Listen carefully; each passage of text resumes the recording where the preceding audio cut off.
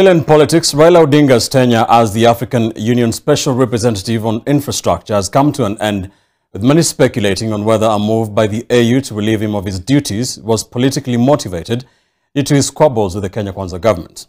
On his part, the ODM leader has thanked the AU for that opportunity, stating that he had expressed interest to step down in order to deal with other pressing issues. NTV's Laila Mohammed has the lowdown.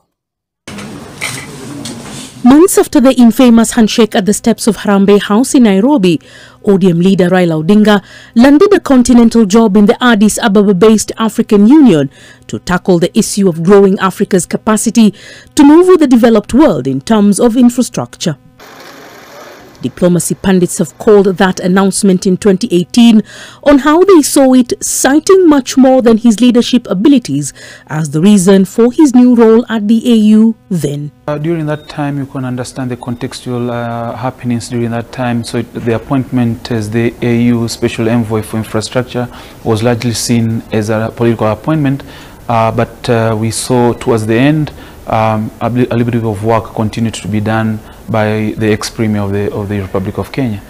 5 years down the line, his sudden exit from the continental duties has also raised eyebrows in diplomatic circles, who also read politics, especially at the national level, as one of the major reasons for that exit. It is too early to tell, but from the look of today's developments, actually we could say it could have been a result of these squabbles between these two erstwhile enemies, if you may call them that. In his letter to Raila Odinga, Musa Faki thanks him for his duty to the continent, while expressing that the continent would ask him again to take up another duty in the future. Ruto mwenyewe anajua.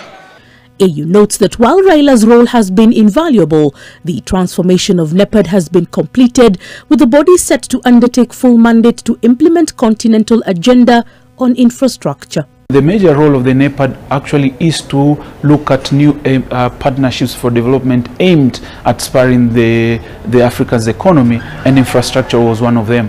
While thanking the AU for his tenure in office, Raila has also noted that while the contribution he made to the transformation of NEPAD was huge, many challenges still remain in the continent.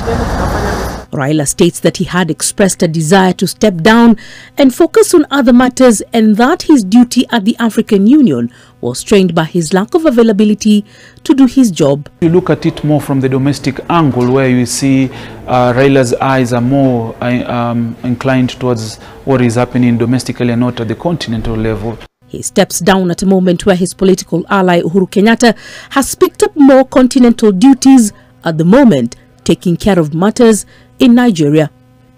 Laila Mohammed, NTV.